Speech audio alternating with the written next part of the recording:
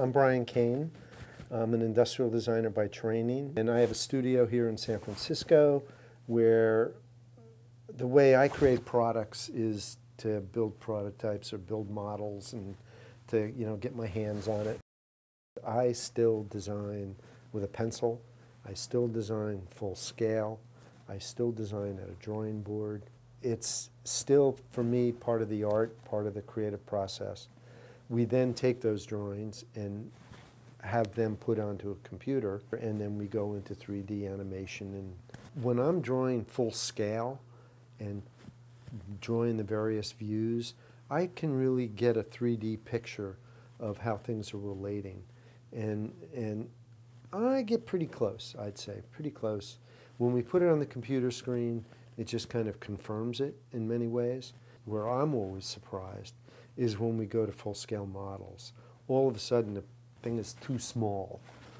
Something that you really can't tell on a computer screen because there's zero scale. And what I thought I had beat when I was drawing on my drawing board, because that is full scale.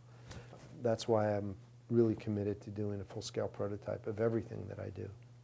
You're given a design brief, and if it's to work with a factory that only knows how to make widgets, and they make wood widgets, then you go into that factory and you try to understand why and how they make the best widgets, and then you design the product that's got something really new about it, but it's still using their technology. Materials have always played a really strong part in my designs.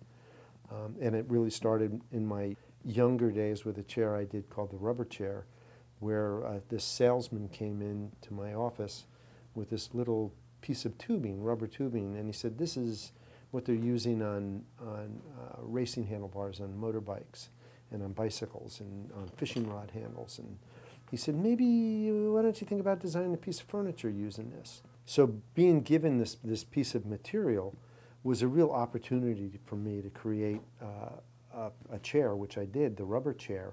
And it was an opportunity to use a new material in a new way. And today, I think a lot of new materials are coming up out of the whole green initiative. They give you a new palette. I did a chair a couple of years ago called the PET chair, PET chair, and that was made out of recycled water bottles. The one compromise that I will never make is in regards to comfort. And if you're going to create a chair and it's not comfortable, what's the point? Seating is not going to change very much. People are always going to sit in the same basic position that they sit in.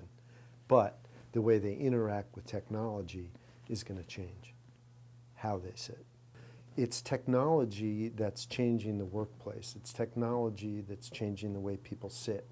It's technology that's changing the way people hang out at an airport or sit in a lounge area, because now they're always doing something else. I love Impressionists, Monet particularly. He's my hero.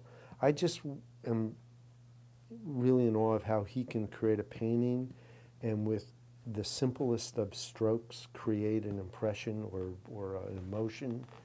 And I think in furniture design, I try to do that same thing. I think in furniture design, you try to take the most simple approach and the most simple use of materials and try to create an emotion. For me, it's big sculpture. It's big sculpture that you sit in. It's big sculpture that you have to use, and it's viewed from all sides. Design is sculpture for me. I don't see any difference between art and design. Good furniture, like anything, if it's classically designed, if it's got the right elements to it, it's going to be around forever. I mean, look at an Eames chair. Look at a Nelson bench. I mean, those products are hard to beat. To think that I've designed over my lifetime a lot of different seating solutions. And a lot of them are still in production today, which I'm very proud of.